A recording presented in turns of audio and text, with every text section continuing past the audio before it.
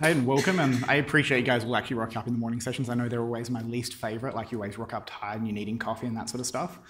So hopefully mine's not too bad. So since there's quite a few of you I don't know, I'm Darcy, and for a bit of context, I've spent probably the last 3 or 4 years, almost all of my time, working with consuming and building and basically all the things that APIs do well and do horribly, learning them out the hard way. And so if you have any questions after the talk, I encourage you to email me or get in contact on Twitter or whatever, and we'll have 10 minutes at the end of the talk for questions. So when I'm talking about building APIs that developers love, I'm specifically talking about HTTP. I just want to clear that up at the start. So we're not talking about C APIs or anything like that. We're talking about APIs that operate over the web. And the first thing then that you've kind of got to consider is, well, why exactly is that important? And there's a bunch of different reasons, but the key one here is that it's increasingly becoming a defining interface to services. Things like Amazon S3 for storage, Twitter for communication, there's all these big services that they, for different reasons you may not be able to do locally, which we'll talk about a bit later, that they're using the web as kind of like their communication medium of choice. And so building for that and using those APIs are increasingly becoming an important idea. As a bonus, when you're using HTTP, there's a bunch of really, really good things you get. There's a huge variety of tools. So for instance, using the S3 API as an example, building something that's compatible with the S3 API means that out of the box, you don't have to convince a bunch of different developers to support things. So when you are working in the constraints of, well, we have to operate over HTTP or we're modeling this specific domain, doing this means that you instantly have access to things like client code and syncing and all of that, stuff you'd otherwise have to implement yourself or convince others to do. And even more interesting is when we start considering the fact that traditionally we see HTTP as kind of like the application layer to a degree. HTTP is more and more like you can consider it as a transport layer, and there's all these people building application-specific things on top of it using different technologies. And where that's really cool is the idea that it's language agnostic.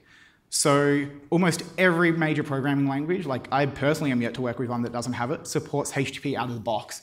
And it's usually pretty easy to get started, and the semantics are well known. And along the same lines, there's legacy.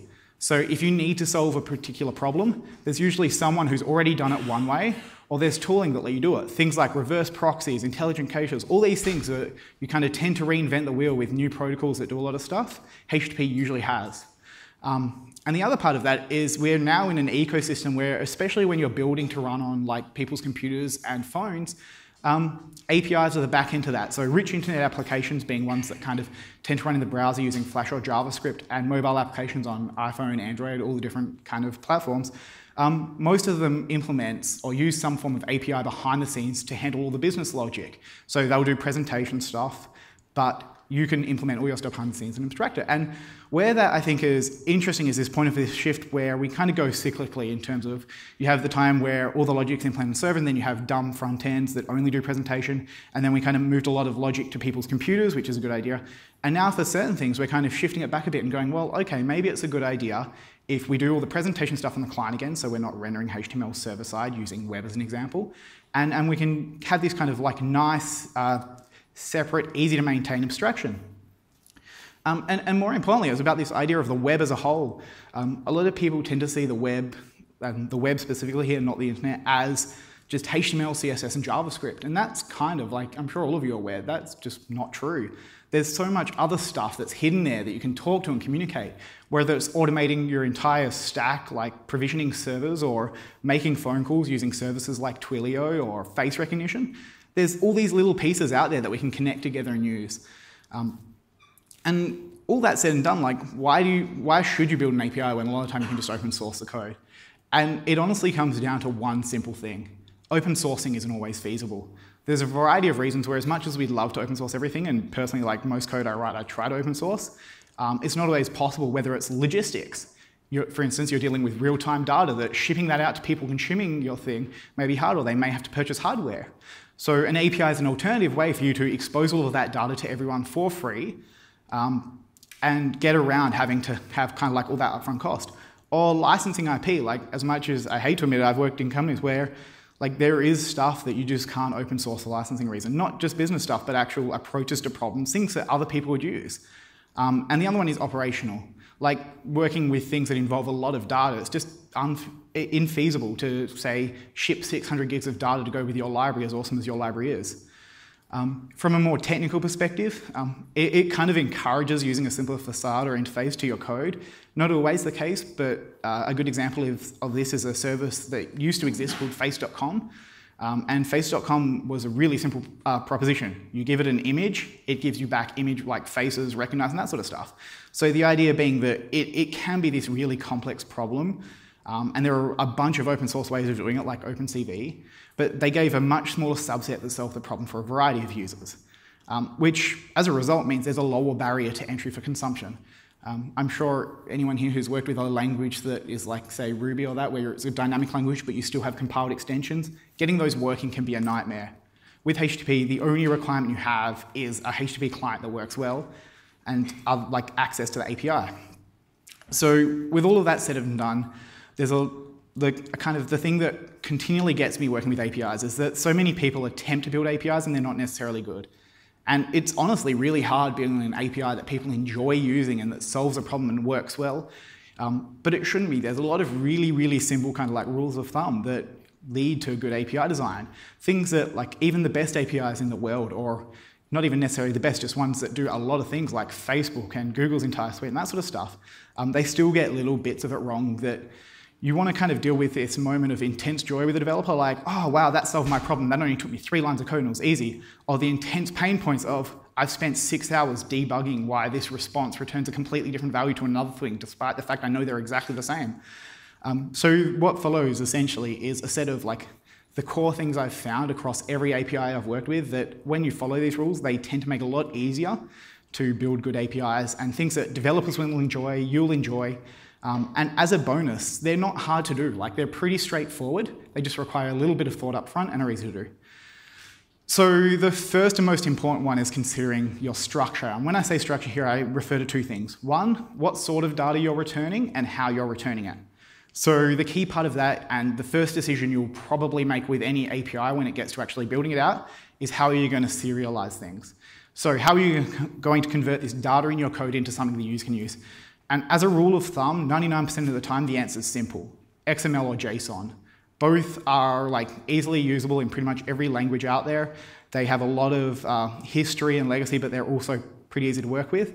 That said, most of the time, you probably want JSON.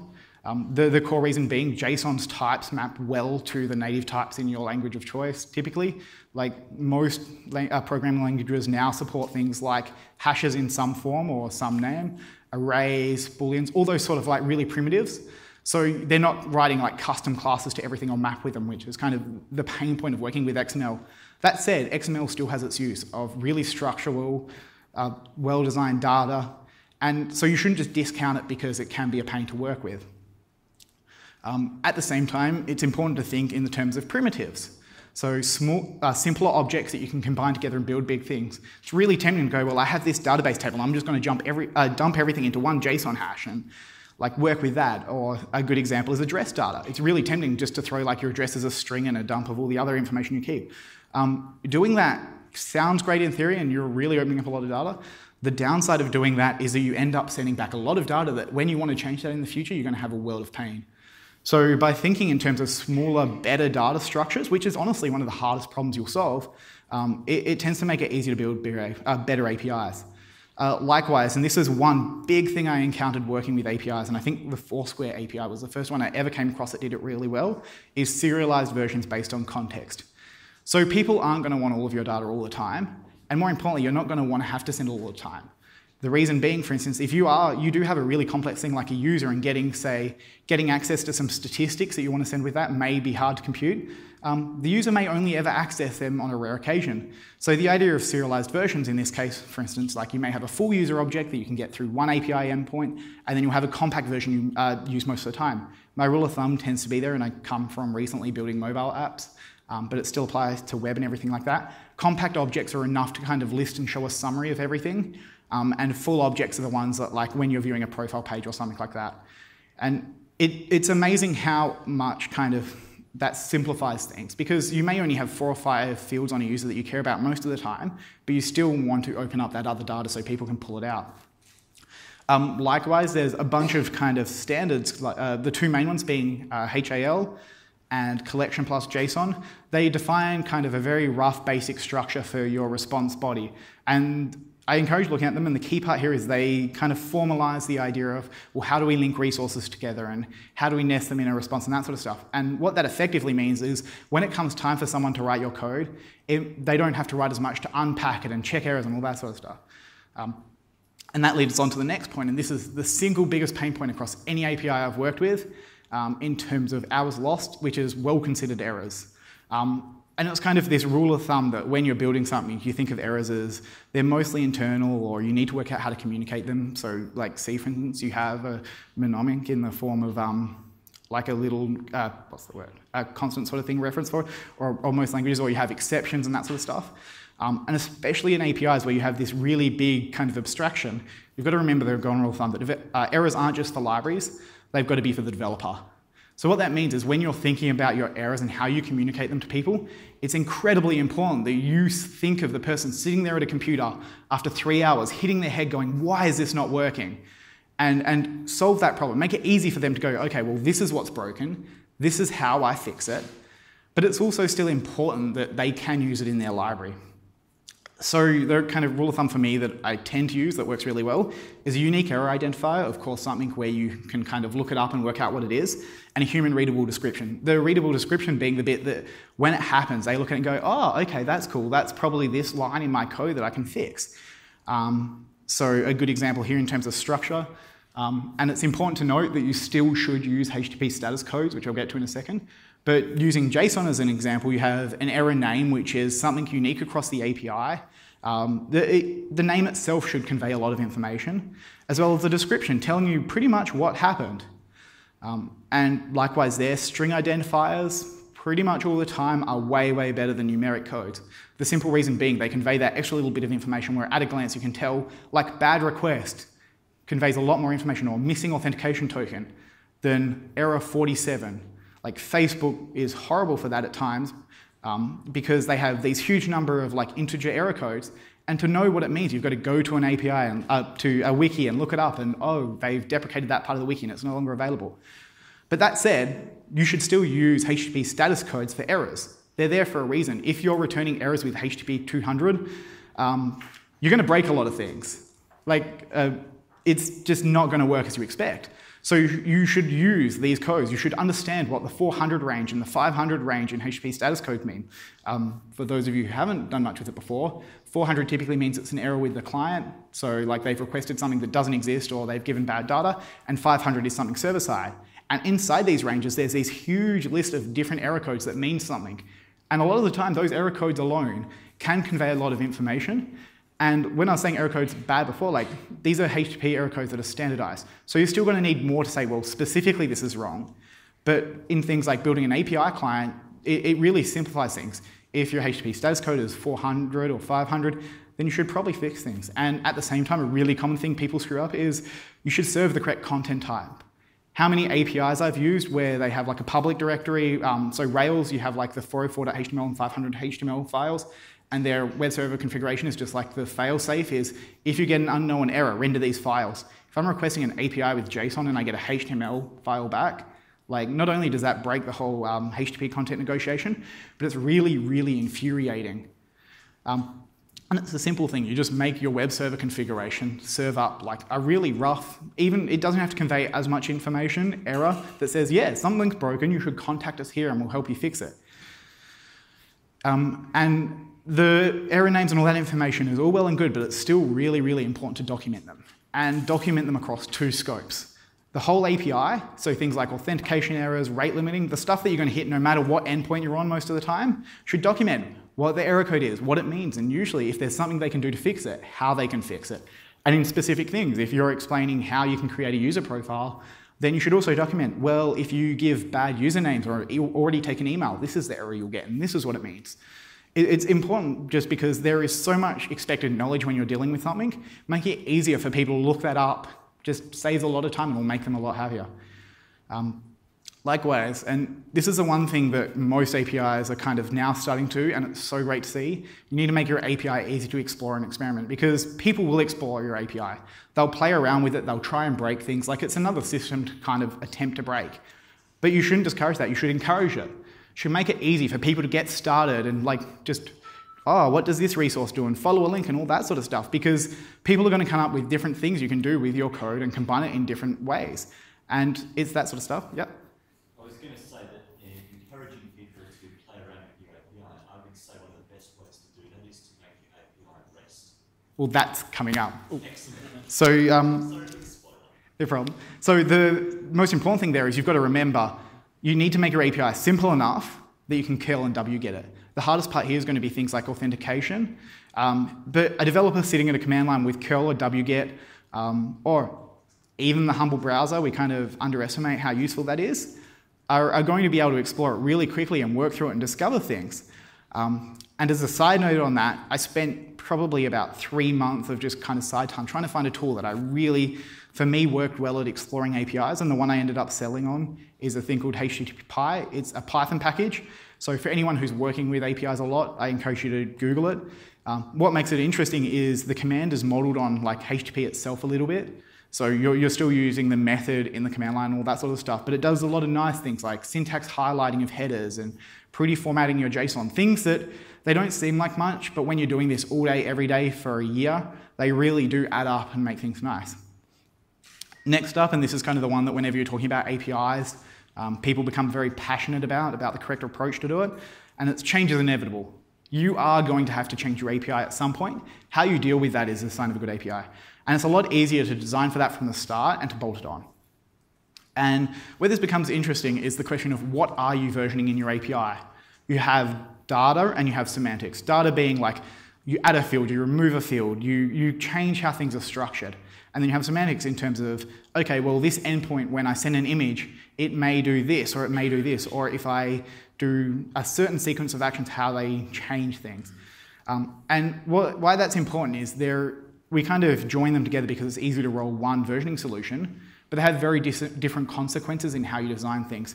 Data is a lot easier for people to deal with traditionally because you're just changing like a couple of lines of code where it points to something, typically. Whereas if you're changing the semantics of how that works, a lot of things are going to break and have to change. And HTTP has really great ways in terms of content type for doing data that don't work as well for semantics. And so the typical two approaches here are header-based and path-based authentication, versioning, sorry. Path-based is a lot simpler to understand. In your path or URL at some point, you include a version identifier. Whether it's like v1.api.so-and-so or like api.example.com/1, the idea is all of your parts of your API are prefixed with some version identifier. And this is really useful for semantics-based stuff because it means it's a completely different resource. So when you change it and you bump the version, you're no longer dealing with this idea that the person is kind of like, well, if there's someone else hitting the same endpoint as before, it's going to be a completely different set of code. And it's a lot easier to deal with versus header-based, where you've then got to consider the case, well, what if they miss the content type header, or the content type header changes, or they don't even consider the response? Whereas header-based is a lot better for doing data stuff. The idea being that you can do custom content types that, say, inherit from JSON in terms of what you expect.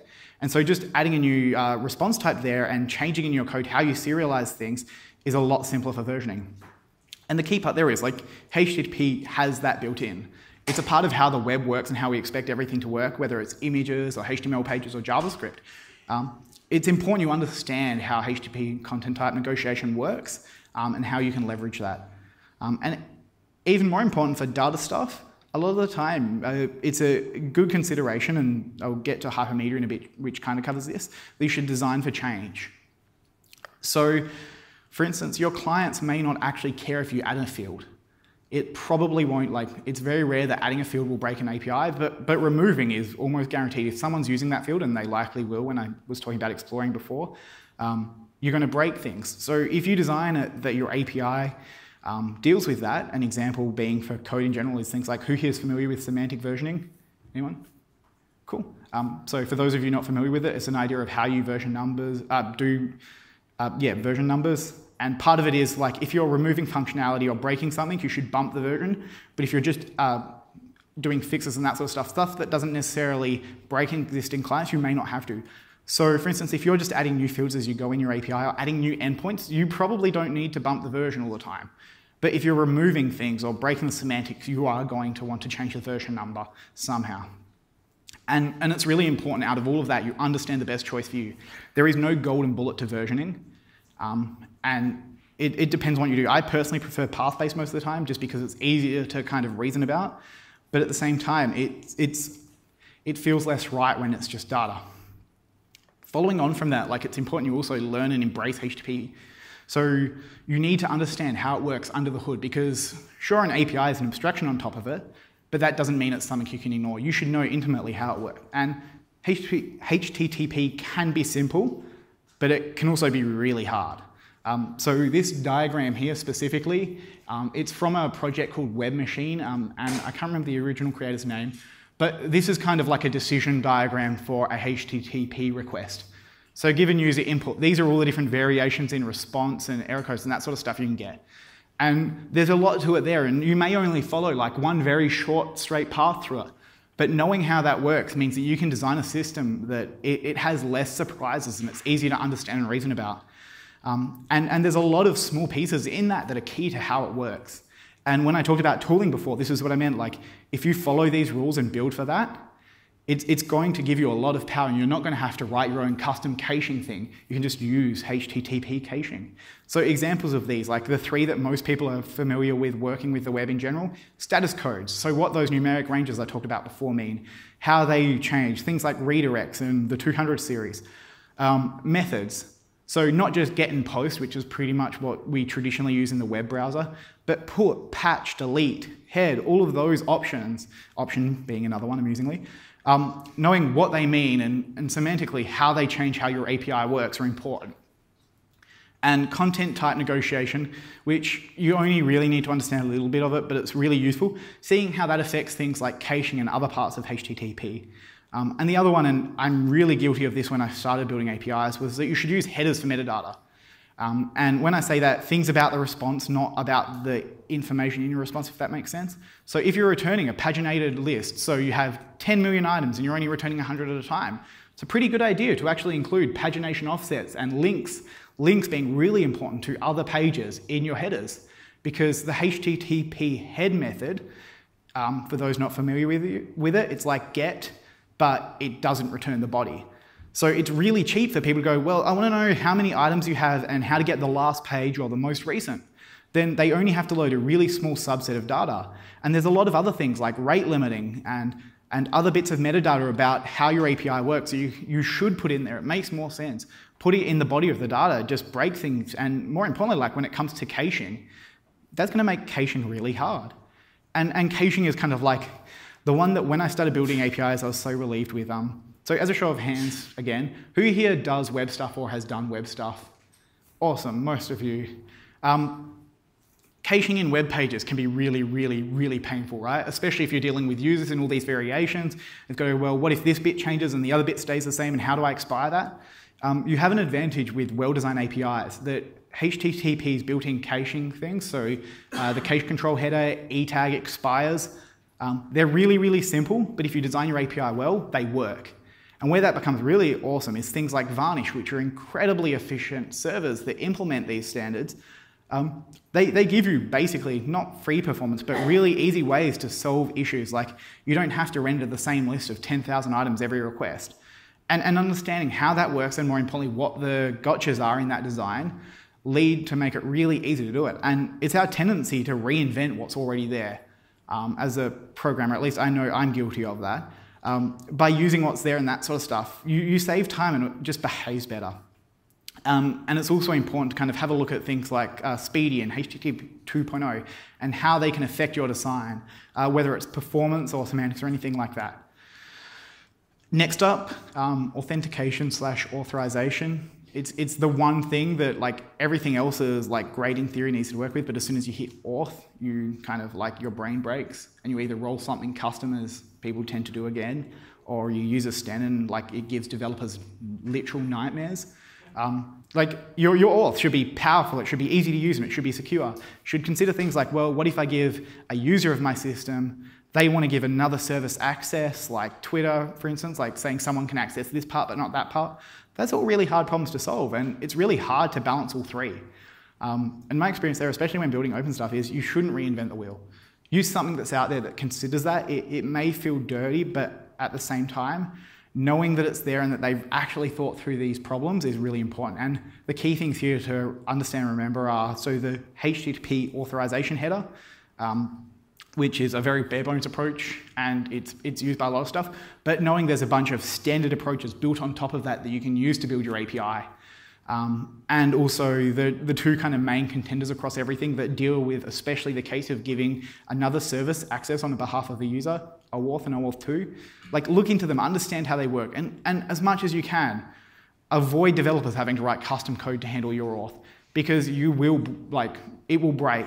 So one of my favorite stories in this regard is working with an API where their authentication was like this MD5 checksum, and the MD5 checksum took like the path and all the query and all the information you gave it and an API key, and then it had a timestamp, which sounds all right, except for the timestamp was plus or minus 5 minutes, accurate to, I think it was half a second or something like that. And so every time you requested, they had to do a linear search over like a couple hundred different MD5 checksums. Like, if someone's going to emulate your API, that's going to be a pain. And for developers, I could never remember, after I worked with that API for about a year daily, I could never remember how to do it. Keep it simple, keep it easy to understand, and using something standard also means that when they build a client, they can just drop something in. They're not going to have to write their own code. So with that, there's a couple of standard API design approaches. So you know kind of like the little fiddly bits now, but this is the big one. The idea of how do you structure API to pull data out of it. And traditionally, our approach to this has been RPC. So give them a way to call a method or a function on your server and return data. So JSON RPC and XML RPC. Really simple, really easy to start developing, really basic. Or SOAP, for instance. The irony of SOAP being that it makes you feel dirty using it. This whole kind of thing of using RPC, it sounds good in theory, and it's really simple and easy to work, and it maps it, but it doesn't understand the realities of you're building for HTTP. It's this completely different abstraction. It's not your programming language of choice. And you may be building it, and it's easy for you in JavaScript or Ruby, but someone else could be using Haskell or another language that has completely different semantics, and so having to box that in is going to be painful. And the core of this comes down to resource-based APIs. So the last 5 or so years, kind of this move towards things such as REST, and REST being the idea that you use resources or representational state of transfer, basically leveraging all of the stuff we've talked about before. So resources in terms of different paths and structures of representing kind of nested things, and all the power of HTTP to build it. And then how Rails, and I'm allowed to say this because I'm a Rails developer, no one else is or will fight you, like taking Rails, taking REST and then making its own thing that actually doesn't really work how you think REST should. Or what's now being, the term being HATIOs, or hypermedia as the transfer engine of application state, I think it stands for. The only, always get that one wrong. HATIOs being this idea, so Roy Fielding, who wrote the original thesis that inspired Rails' REST design and coined the word REST, in fact, this idea of actually the web not just being about hypertext anymore, it's about hypermedia, different objects that are linked together and interact in that fashion. And the idea with hypermedia stuff more and more being like, you can write a generalized client that knows how to explore your API and that sort of stuff. So actually designing your API to be discoverable, not just for humans, but for computers as well. You don't have to have all this upfront knowledge about what all the endpoints are and what they mean. You know how to explore the API and enough general information to get started, and you go from there. And one of the interesting approaches of this is graph-based APIs. So Facebook are probably the biggest graph-based one most people interact with on a regular basis. Their idea of modeling your API in terms of a set of resources that are connected via edges. So your resource is a node and it has edges for things like friends and stuff like that. And it's conceptually a really simple idea. Like most programmers are familiar with graphs. You come across them all the time. Modeling your API on that and then doing it in a way that is actually fairly RESTful, or like using resources and that sort of stuff, it's actually a really nice design, and there's a lot of power of doing that. Are there any examples of that? Facebook is probably the biggest one and the easiest. They break it. I'll find I have a list of them, but not on me. If you email me or ping me afterwards, I'll bring you a couple of examples. But there are some on the smaller scale, and hypermedia especially is kind of built around this idea. that your API is kind of this graph, and you don't formalize that, but you build around the concept, that being the next point. So I'm going to speed up for the next couple. So documentation is critical. It's all well and good to build an amazing API that is functionally awesome and well designed and like great to work with, but if your documentation is horrible, no one's going to be able to use it. You need to thoroughly document data choices. Things like if you have a field in your API that has 5 options, actually tell the user those options. Sounds really silly, but how often I've used an API and they've just completely forgotten to say, well, this field is the plan type, and never said what the plan type means. You need to document what that is, or in what situations fields don't show up, and then document how it works. So it's really important that it's going to be a lot of effort, I'm not going to lie, but document how all of that works together. Amusingly, the best example of that these days are Stripe and other payment providers. They're getting really good at giving examples. There's a lot of automatic tooling around building these docs. I encourage you to understand it and look at it and see how it's improving, but at the same time, handwritten still wins, because your API is going to understand, your tools are going to understand what the API looks like, but they're never going to understand why you made those decisions. So you need to still write the reasoning behind that so people can build it. And another really useful one for people using your API, make the examples language agnostic. Whether that's you write your API response examples as a cut-down version of HTTP, so GitHub flavored Markdown being an example of a tool that it integrates code highlighting into Markdown, so you can just kind of like paste in a HTTP response and it will highlight all the relevant bits. Or you can actually go and do things like Stripe and Pin Here in Perth and a bunch of other companies are doing, where they have their own official client library, and those libraries give examples of, in this language, this is how you do this thing. With that said as well, when you're building your API and consuming, you need to choose your tooling wisely. You want tools to simplify, but not to completely abstract it away. So you need to understand HTTP still. Anything that removes that from you is going to mean you're building something completely abstracted that doesn't know the realities of everyone consuming it. You should build for the web and not for your language of your choice. So you're not building so it works for other Ruby developers traditionally, or other JavaScript developers, or other Go developers. You're building it for everyone. And by building for the lowest common denominator, HTTP and the web, you're going to get a lot of power. And yeah, you should still be caring and dealing with HTTP. It's just part of life, and you've got to deal with that. And it's actually nicer than it sounds. And the one thing that, like, all the bad APIs I've used, it's had one thing in common. No one who's built it has used it. Like, it sounds really simple, but using your API means you come across all the little things like, oh, that data structure sounds really great in theory, but actually using it, it's horrible. By using your own API, you'll come across these. Build hacks on it. Like, if you're doing an API that does music stuff, make a music player with it, or stuff along those lines. And all the little annoyances that you don't think about or just don't come to mind that will annoy other people building on it will crop up. And good APIs aren't just designed for computers, because great APIs are designed for humans. Like, you're not building your API for the client they're writing. That's kind of naive to think that. You're building your API for the person sitting there writing the code to use it, because they can make the computer do whatever they want.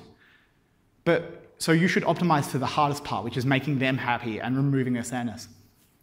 So the final bit of my talk is, with all of that said and done, how do we actually embrace building open APIs? So I'm encouraging people to make things that are fairly easy to work with and fairly standard, and that you can say the S3 API was an example of one where people kind of picked up and ran with it, actually building from the start with the concept of, hey, well, what if other people implemented that API?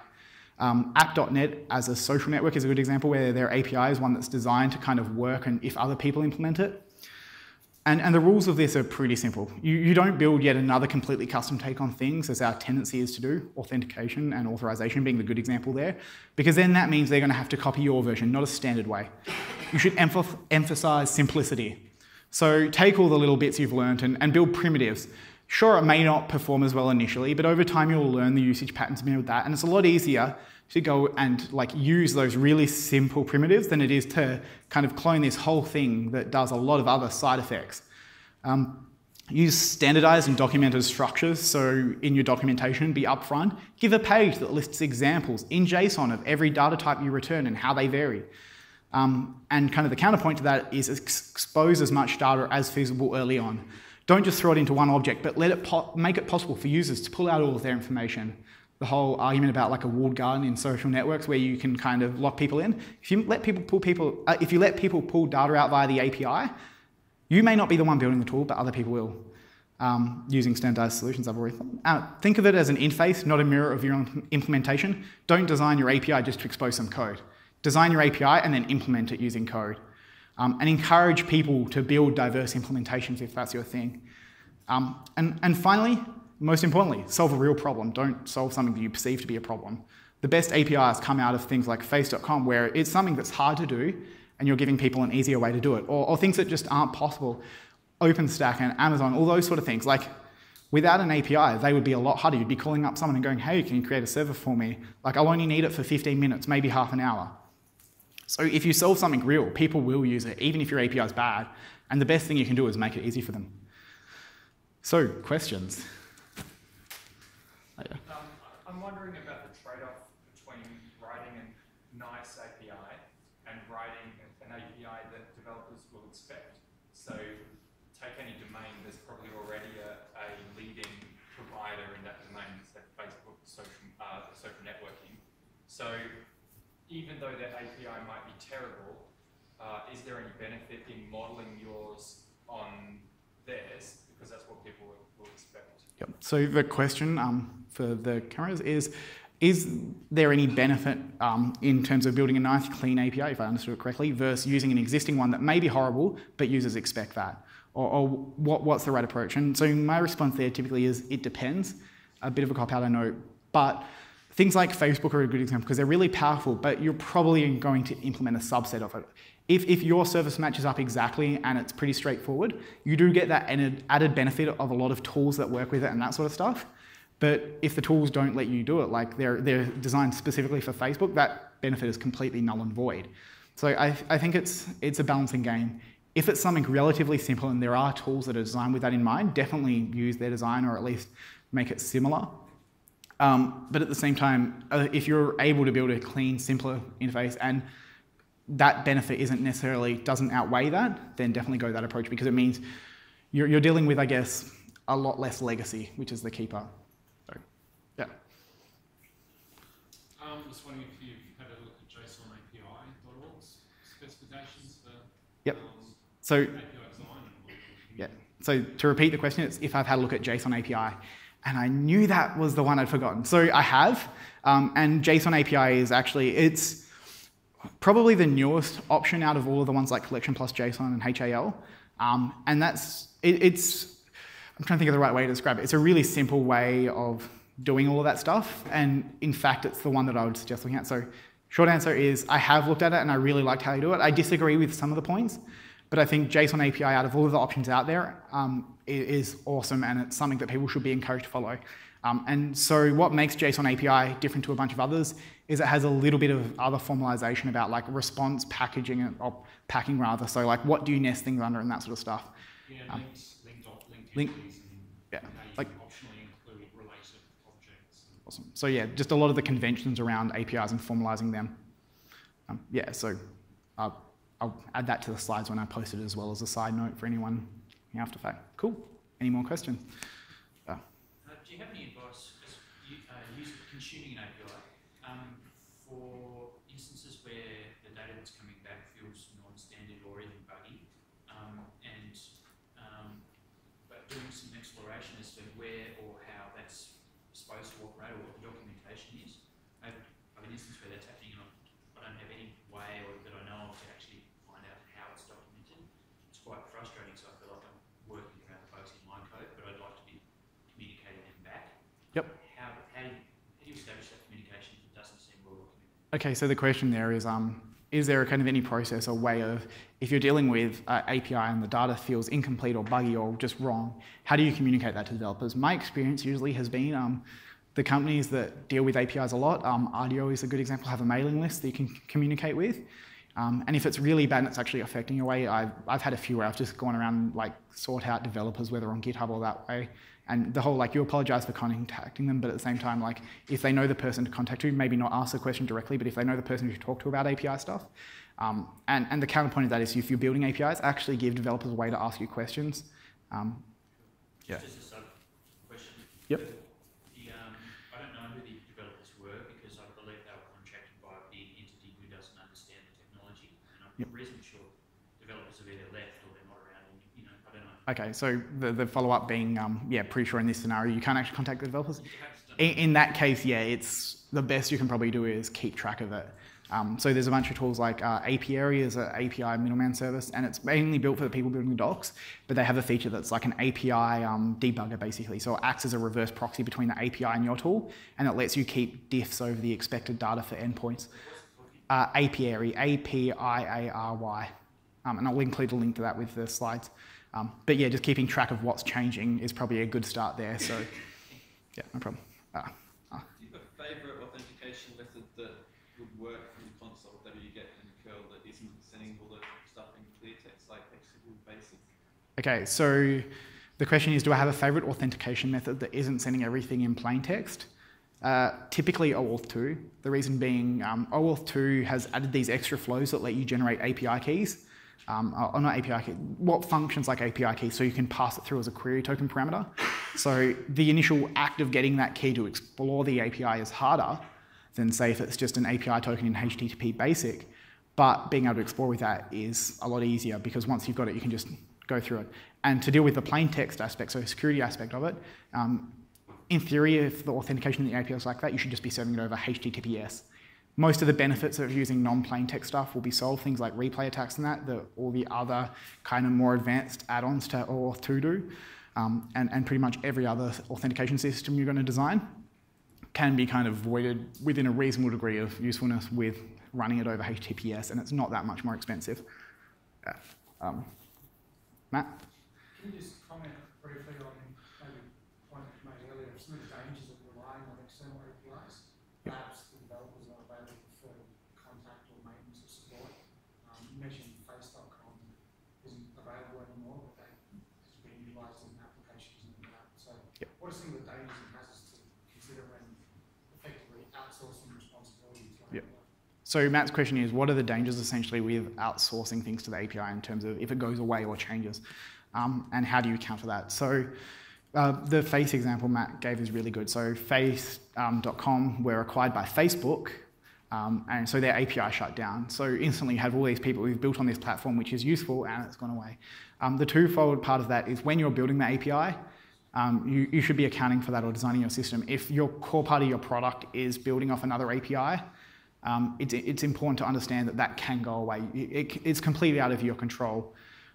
So you should have that in mind when you're designing the system, which is harder than it's harder than it is saying, or harder to do that rather. So it's kind of a cop-out, but keeping that in mind makes it a lot easier for you to switch it out. And also know the options. If you do have to build it yourself later on at time and you're just deferring the option for now, know how you're going to do that, or at least have a battle plan.